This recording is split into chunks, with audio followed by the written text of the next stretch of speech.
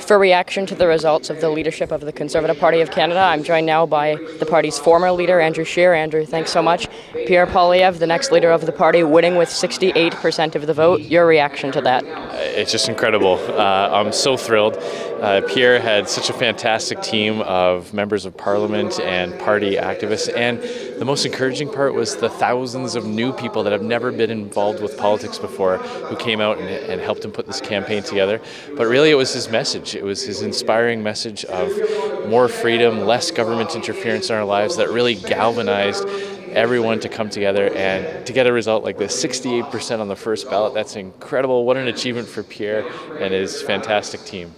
And when you look at the other candidates in this race uniting the party, how do, obviously Pierre Poilievre winning almost 70% of the vote shows that a lot of the party united behind him, but for the just over 30% that did not support him in this race, how do you show to them that they are welcomed in the Conservative Party of Canada?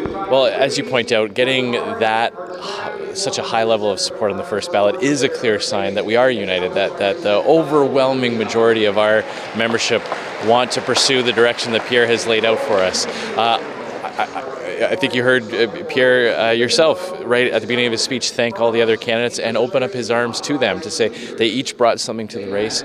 Now let's all work together to take the best parts of all of that and put it in front of Canadians for the next election campaign. So I'm very optimistic that the party is going to very quickly come together. We've got a new leader with a clear direction and a clear mandate from the membership endorsing that. And what does the party need to do, just lastly before we conclude, in order to move forward to win the next election? I believe it's just taking the message that you're currently hearing right now, talking about how Pierre wants to lead a government that puts Canadians back in control of their lives, not big, bossy government making decisions for them, not wasteful spending, not sky-high inflation, but really respecting the work that people do and the paychecks that they earn. And we just need to get that message in front of more people, because when you look at how much the party has grown, record number of people have joined the Conservative Party of Canada. We've never seen membership levels like this before.